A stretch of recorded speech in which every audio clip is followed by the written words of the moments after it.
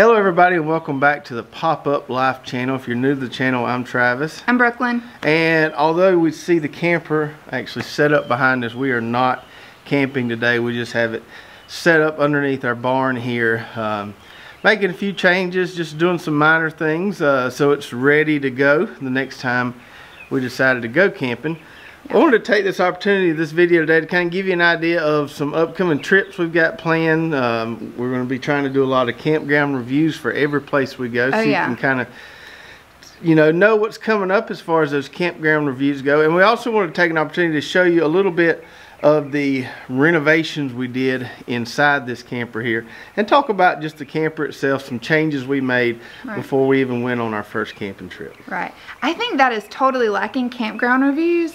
Have you noticed that? Every time we try to find a new campground, so we're really excited to be able to provide some of those for y'all and let you see what's good about a campsite and what's not so great. Right. So I'm excited about doing there's not those. a lot of campground review videos out there. No. And I know ours are going to be, mainly regional. We're not going to just pack up and haul buggy to Montana or Wyoming with a pop-up. But we'll try, most of our camping is going to be done here in Georgia and Florida. Maybe even Alabama a little bit here and there. Yeah. So it'll be fairly regional, but it'll still give you an idea of what we think of these campgrounds. We still need to come up with a rating system for each campground. I'm thinking maybe we do like a 1 to 5 scale or 1 to 10 scale, like sticks of firewood. Like, so we give it like 8. I'll hold them up. You just give me some sticks and I'll hold them up. 8 sticks of firewood. Okay. That would be a pretty good rating. So maybe we'll come up with some kind of rating system there to kind of generalize everything. So let's talk about what we've got at least planned throughout the end of the year. Places we're planning on going. Starting out, we're probably, it's kind of cool here, but I'm still sweating. Yeah, but looks like we're gonna have temperatures mainly in the 70s, and then they'll start dropping off even more into October. So I think we're going to plan at least one more trip down to the beach. We haven't took the camper, the pop-up camper, down to the beach yet. We've been to the beach earlier this year before we got the camper. So going to try to plan a little quick beach trip sometime soon. Okay. And then we've got some more trips planned to the mountains. Yes. We're going to Black Rock Mountain State Park, which we've never been there. Never been there. It's supposed to be just absolutely beautiful views up there. That's a little bit, I think it's between Clayton and Dillard. It's up there. Kind of northeast Georgia mountains, so to say. We got that planned. We also got another beach trip planned to Jekyll Island Campground. Yes. Which my parents go to a lot. They really like that. Or my mom at least goes there a lot. Right. What else we got planned? We got we're going to Hard Labor Creek. Is it Hard Labor Creek or Hard Labor? It's a state park. Yeah. Sort of near Madison, Georgia. So near Athens. Yeah. Someone was telling me that was where, when the COVID thing first started, that's where they put a lot of people to isolate them. Hopefully, all that's I don't think they're there. All that's gone by now. Apparently, that's like a great place for horses. We are actually staying in the equestrian loop. Okay. And I said, oh, are there going to be horses near us? Because my children are loud and don't want to spook any horses. And they said, no, it's nothing like that. The stables are off, but this is called the equestrian loop. She said it's really well maintained and a lot of privacy. So our spots are really big. So I'm excited about that. Yeah, so that's not in the mountains, but it's north of us, which is always cooler than here. So is it Hard Labor State Park or just Hard Labor? It's a state park. I don't know what the rest of the words are, though. Okay. Something about Hard Labor. So that's close to Madison. We'll be going there.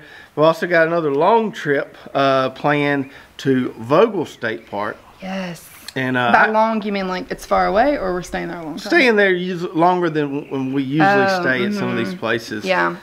I grew up going there. We grew up going to the North Georgia mountains for vacation all the time. And I did not. Used to go to Vogel all the time, and it is... it seems like they've made a lot of improvements over the years, and we're really looking forward to going there. Where else? We're staying almost a week, aren't we? Close to it. Listen, you pack the same amount of stuff to stay 2 nights. I feel like as you do 5 nights, you might as well stay. Yep, it's just as easy. And every time we pack up, Abram goes, I wasn't ready to leave. So we're gonna see if he's ready to leave or not in this long trip. And then one we haven't booked yet that we want to do is we want to try this place called Little Talbot State Park, which is down there between Amelia Island and Jacksonville kind of. We were in Amelia Island earlier this year before we bought the pop-up, and we kind of ran across this, maybe we had bought the pop-up. We were scouting out campsites on the way home, and found this little quaint state park right on the water there. Yes. It's kind of backwoodsy, it's nothing fancy, but the views are they're beautiful. Yeah. And there's like 10 pop-ups. There's a lot of pop-ups. Every time we're like, pop up, we count a bunch. So we feel right at home there. There's supposed to be some really good fishing there. The only thing is that I could see where it would be a mosquito den for sure. Yes. So we want to wait till it cools off really good before we head down there. That's the good thing about Jekyll. I heard that they spray at the campground for mosquitoes, because Jekyll's right near the water, right near the beach. And a lot of people have said they were really excited because you didn't deal with as much pest pressure there. Yep. So that should be good. That'll be nice. So we got at least, I think, 5 or 6 trips planned. Our goal was to go at least once a month, but it seems like what we're planning here, we're going to try to go maybe even twice a month. Not 3 times. I feel like every weekend you're texting me. You're like, hey, can we get a spot? Which has been a real challenge, I would say. I had no idea. Sometimes whenever we were trying to find a spot, I had to call up to 6 or 7 campgrounds before we found a spot. So many people were sold out. I don't know if you've ever gone camping. I don't think this has been a problem in the past.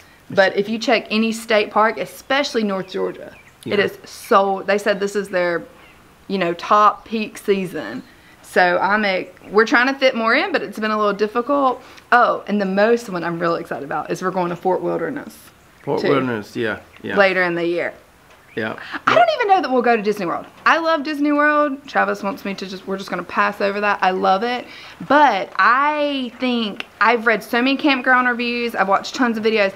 I don't even think we're going to have to go to the park. Like, there's so much to do there. So I'm so excited about that. Yeah, that one's going to be fun, and the weather should be nice. Yeah. The time we go, it shouldn't be too hot. So I had forgot about that one. But and we're trying to plan a little trip to Cheehaw too. Yeah, which is right up the road from us. It's kind of a small scale zoo, but we checked out their campground this past weekend. They got a nice little campground there. Nice. And that would be a little quick, short trip. But well, as we've learned, like you said, it's hard to. It's easy with the pop-up to just pick up and go. Decide on a Friday you'll go, and it's raining underneath the barn here. I'm sorry if that makes it a little hard to hear. We'll talk real loud. With COVID, camping is more popular than ever, and all these places are booked. So the pop-up makes it real easy. Just pick up and go. We got almost everything we need inside of there. We just have to pack a little bag of clothes. Problem is, a lot of these campgrounds are booked months in advance, so it can be tough sometimes to find a spot to go. So we kind of have the balancing act there of doing that. I imagine in years where we don't have this pandemic going on and everybody's not trying to be outside, you can just pick up and decide where you want to go at the drop of a hat. And that's kind of one reason we got the campers, because we can just on a whim take a quick vacation.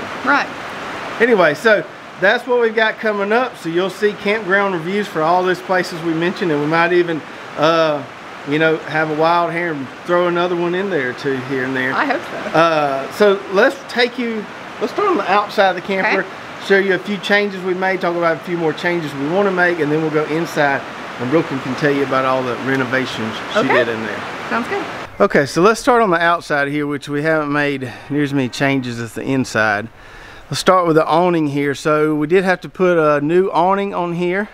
The good thing was the rail, if you can see way up top there, where the awning slides into, was already there. But when we went and looked at this thing, the old awning, as we were trying to, they were trying to show me how to extend it and get it out, the old awning just kind of took a poop on us. And so good thing it did it then instead of when we were out there camping. So we bought this online.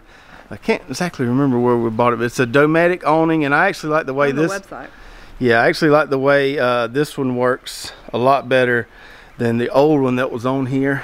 Works really nice. The only thing we had to screw into the camper with these little black pieces right here, which holds this vertical bar, and really enjoyed this awning.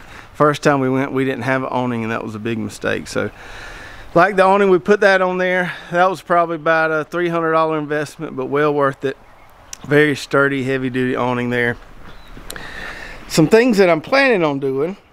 If we look underneath here, we'll see there's a propane tank and there's a battery there. And you can run certain features of the pop-up off the propane or the battery, but we just haven't used them, and I just don't see where we're going to use them. So I'm going to remove that propane tank and that battery there, and either give myself more room for my bike rack, which goes off the back of my truck. I got a special little hitch. I'll have to show you that setup in another video, but I'm going to get rid of this tank and this battery here, and we're either going to put a storage box right there on the rack, or just have more room for our bicycles. Haven't decided yet, but that's kind of a wasted space currently, so we need to take advantage of that with the pop-up. And then on around here to the back side, something else I'm planning on doing. Just a quick note, I did take off the Fleetwood tire cover and put me a nice UGA tire cover on there. Go Dogs. And right here you can see this back bumper on it. I've tried to hook some stuff up to it to make it where I could put a hitch on there, but it's pretty thin and flimsy. I think I'm gonna take it to the welding shop down the road and get them to make me a nice sturdy bumper so I could put something on the back of it, a storage rack, maybe move my bicycles back here, something like that. I think it should be pretty easy to do. I'd like to have a solid bumper, a lot better than what that is. That thing there's pretty flimsy. You can almost bend it with your hands. So that is what I got going as far as the outside goes. Can't see the top now, but I'd eventually like to be able to put a kayak rack or something on the top there. I think that would be pretty cool. That's all I've got going on as far as the outside goes. Most of the changes have been on the inside, and we'll walk in there and let Brooklyn tell you about that. Hey, so the one thing we forgot to mention earlier is that this is a 2008 Fleetwood Westlake, and it was in great shape, like working condition, everything, no leaks or bumps or anything like that. So we were really just able to sort of take it and go, and we could have left everything how it was. I just like a good project. So that's where we started at. This is just a simple decal I bought off Etsy, not necessary, but I think it's really cute.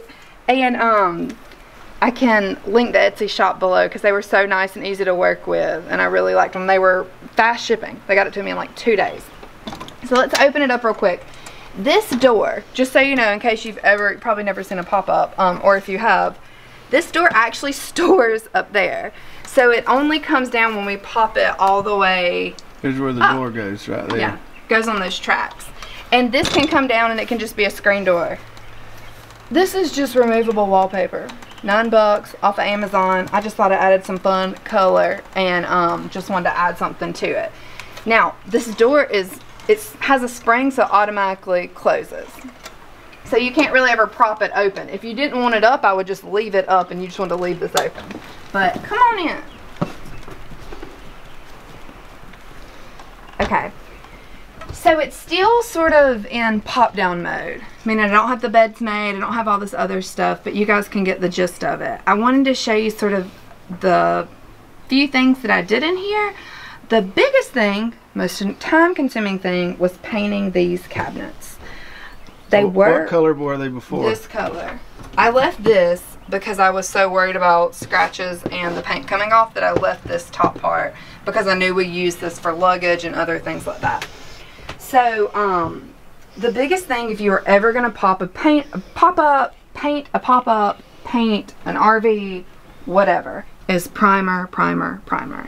And then, if you're going to use a dark color like this, tint your primer. I don't know why I didn't tint it. I didn't even think about it. It took me 5 or 6 coats to totally cover the primer. I would also use a chalk paint. I did not use that. I used Sherwin-Williams sample size paint. I wouldn't recommend that again. I think that's one reason it took so many coats, is because it was a sample and it wasn't made the same way as the paint you normally get. So I wouldn't recommend that. Definitely, I'll show you the primer I used because I didn't sand anything. I didn't want to have to sand. It's a small space. I didn't want that all in my nose. But I would choose a chalk paint, and then I will link the polyacrylic that I used on top. I tried a different polyacrylic and it scraped right off, and this one worked like a charm. So that took some time. This is a fridge. I painted over the fridge. A lot of people don't, but We don't really use that fridge a whole lot. There's not a whole lot you can put in there. No, and actually a few people that I follow, they put like their first aid kit in their fridge. So that's not a bad idea. This actually folds down. So whenever this isn't in use, you'll see, that's why there's some paint chipping right here, is it folds over on itself. I hate that some of the paint's already chipping. I think that that's something that you have to know. If you're gonna, you just need to be ready to do some touch-ups, because I did all my work and all my homework and it still chipped some. Not a big deal though. We chose not to redo the countertops. You can see a lot of people who have pop-ups, they redid this countertops. They actually would use like contact paper.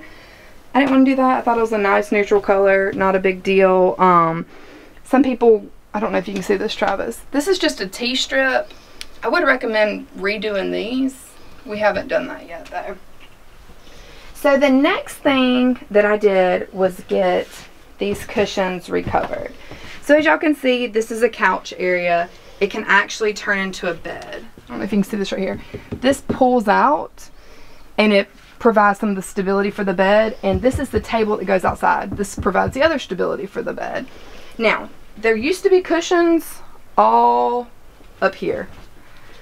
We chose not to use those. One, they took up a lot of space. Two, whenever the children were trying to get in our bed, like they always are, their feet were getting on them and they were just ending up on the floor, and it was just too much. So we took all those back cushions out, and I don't know if Travis threw them away or not. I didn't ask where they went, but they are no longer here. And it was also cheaper whenever I went to reupholster this. Now, I could have reupholstered it myself. I know I could have. I didn't want to. I think it's tricky to do that. I watched a lot of videos on it, and it was just something that I wasn't really in the mood to try, and I didn't. Now, I wouldn't necessarily recommend such a light color upholstery, but I like it, and I thought it was pretty, and we maybe have $300 or $400 in it, which is a lot, but still not so much that it would just kill me to have to redo all of it. And so when we're actually set up somewhere, all this is out of the way, and this is just sitting area here. We don't use it as a table like you can use it, or use it as a bed. It's just kind of sitting area, getting ready area for us. We always eat outside, so this table here, which is meant to set up in here to have a kind of like a booth at a restaurant, is kind of how it's set up. We just put that table outside, and there's our grill and stuff. Move that out of the way, and this is just a nice little sitting kind of chill area. Right. And in a pop-up, you have to use every possible space for storage. So before we bring it down, because there's an opening under this table, I stuff everything we can underneath there. All of these have storage in them. So these are our pots and pans, and I mean a mix of everything. The kids' melatonin, do not go camping without that. I keep extra batteries, extension cords, anything you can think of. I sort of went and racked up at places like Rose's or Dollar General, just places where I knew that we could get stuff cheap and be able to leave it in here, because like Travis said earlier, we want to be able to get up and go. So I don't want to be packing toothpaste and toothbrushes and deodorant every time. So all of our bathing, all those items are in here. The kids' items, I leave them in here. They stay in here. This has a storage area underneath it too. And Travis is right. Lift that up so we can. Well, I can't really get to it because here. So we can put bedding and stuff in there, which is nice. Right. Whenever we first got this the first time, we actually left the table in here. And I don't know why we never even thought to take it out, but I had seen another pop-up camper where they didn't put the table in here, and it opens it up so much more. So I thought, oh, well, the kids will need it to play games. No, they can sit in their bed. We can put something on there where they can play games. So if you have a table like this in your pop-up, I highly suggest putting it outside and seeing how much more you like it, because it really made a huge difference. And you don't need those back cushions. If you're not using this for a bed, it opened this space up so much more. So I put some throw pillows. You don't really sit in here a whole lot, but if you did, it was comfortable enough. One more thing while I'm right here. Let's see this sink right here, and this is can you lift that up? This is a little stove or whatever. We don't ever really use this. We're always cooking outside, and I have an outdoor kind of little portable fish cleaning sink. Problem using this sink, it works fine, but it doesn't completely drain, and so when you fold this table down, you get water on the floor. When you're good to go, you have to put a towel on the floor. So we don't use this sink unless we would absolutely have to use it. And you can take this picks up really easily and goes outside and hangs on the outside of the camper. But we have our own grilling and cooking equipment, so we just kind of leave it as it is. But they're both functional, they both work, and we could use them if we had to. We actually bought a chopping board cover for this, so that gives you more space to put things. Right. Whenever you're actually camping, you realize you need a lot more functional space to put things, hold things, things like that. We haven't really had to come up against that too much. We'll have to show you how we actually store stuff when we go camping. But I've seen a lot of great videos of people having things hanging and things like that. I think that'd be great if you don't have small children. We have children who are also monkeys. So I think that's not, for us, not a great thing for what we would want to do, but for other people it works great. The other small things I did was rip down all these curtains that were in here. Before there were, you can see, I couldn't, some people act like these were easy to get off of. They were not. So there's this little kind of frilly, we'll have to show you some brown pictures. Curtain stuff up here. It's awful. And yeah, it looked like it was from back in the early 90s. So rip that down, and then... And I thought about, oh, let me try to re-sew the track to the back of the new curtains. I don't know, Travis, can you see this? This is the old track. I can't get these off. I don't know how, I cannot figure out. So I originally was gonna sew to the back of these. I was gonna Velcro. Don't do any of that. Let me tell you. What you need to do, we'll have to link these. IKEA sells these, Amazon sells them, these little clips. They will go on the track just like this and hold any curtain that you have. Now, you think you may not need a curtain, but you do. For light purposes, for changing purposes, all those things. So what I should have done, I didn't do, is if you can get blackout material, but put behind your curtains, do that. Buy blackout curtains. I didn't. This is two curtain panels that I bought from Target and cut up and sewed together to cover this space and this space. But I should have gotten blackout material. See, these are coming off the track some. Now for right here, I did it two different ways. You don't really need this curtain, but it is kind of not, I thought it wouldn't be functional, but it is more functional than you think if you have small children.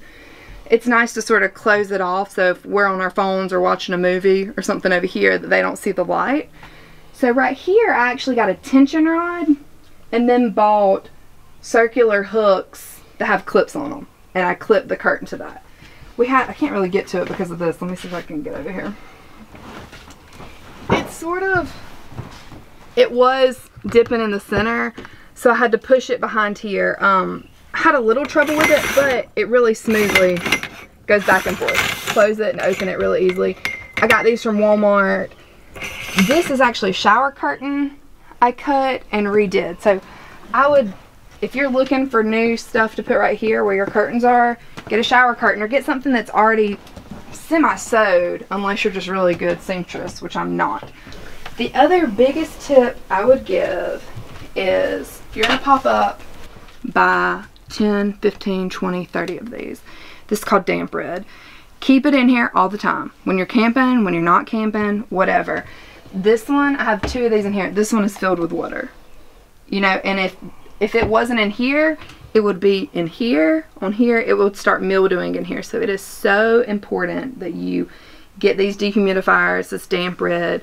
A lot of people use the Dollar Tree brand. Travis has just gone to Lowe's. So those may work just as well. Alright, and then the last thing we did, honey, let's tell them about the floors here. Okay, so we redid the floors. This is the cheapest, easiest update you could do. The lighting's a little bad in here. They're a little more gray than what this looks like. That yellow light makes them look, maybe that, there we go. That's more kind of the color they are. This is stick and peel floor, vinyl flooring. $25 or maybe $30 a box. A box I think would have done this room if I would have been a little bit more careful with my cuts, but I wasn't because I was learning and sometimes we had to make multiple cuts. But this could have been a $30 update. I think it ended up costing us $50 because we had to buy 2 boxes. I didn't do anything to the floor that was before. There's linoleum underneath this. It's like yellow. I just cleaned it. And then I started sticking this floor down. My brother helped me. He was so nice to help. because I couldn't quite figure out the corners, and there were a lot of corners. Now, some people have said, oh, it comes up. So let me show you real quick. So like, don't look how it's not perfect. Areas like that, it's a little tricky to work around.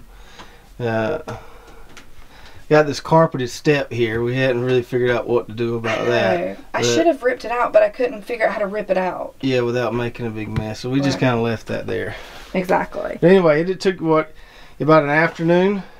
To lay the floor? Yeah. Oh yeah, 3 hours max. And it wouldn't have taken that long, except we just did a few cuts wrong. So that was the quickest update for sure. Okay, so those are the things we have done and a few things that we're planning on doing. None of this was super time consuming. You just kind of had to be patient with it. Come out here when we could do it. You know, at night after the kids were put to bed, and come out here and just work on a little bit of the time. The nice thing about having this covered barn here is, you know, even if it's raining or something, we can still work on it and don't have to worry about getting wet or ourselves getting wet. So, you know, it's just one little piece at the time. I feel like a camper is one of the things you're always working on it a little bit, trying to improve, especially when you buy a used one. So we're always thinking of new things to make the camping life a little easier. Learning new stuff that you didn't know that you needed to know. Yeah, or ways to be able to store more stuff in here so it's even more kind of just hitch it up, ready to go kind of deal. Yeah. The next thing I want to get to is having the boys a camp wardrobe. So I have their clothes packed and ready in the camper at all times. Yeah. So that's going to be the next thing. You know, just some play clothes. So there is one project that we still want to do. We love a pop-up, but there's only one small thing. The greatest thing about a pop-up is that you can let down the windows and still feel like you're outside if you wanted to, when the weather's cool. So where you're sleeping, it could still feel like you're sleeping in a tent. But that's also a bad thing about a pop-up, is that the light and the noise and the heat come right through that canvas and that screen. Not any insulation at all. None. I mean, this is a tent with an AC in it. You know, it's basically. So I have read a lot of reviews, done a lot of research. Hold it up there. And I found this. I don't know if you can see it. It's called Reflectex. I don't know. You can get it off Amazon. I found it at Lowe's. They have this height, and then they have one double the height. I bought the shorter one because I wanted to be able to make less cuts. And so what I'm going to do, you want me to show them or you want me to talk about it? Just tell them what you're going to do. I'm going to put these at the end of the bunks.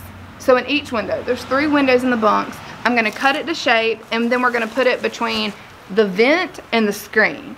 So it's going to help, one, keep it cooler in there, or we can flip it around and then it'll help keep it warm during the cold time. It's just provide some insulation. But it'll keep it darker in there so the boys don't wake up at 5 a.m. And it keeps some of the noise out, because if Travis is right here talking and I'm in there, I can hear everything that they're chatting about, which is fine, not a big deal, except when kids keep wanting to come out and hang out too, you know, you want them to go to bed.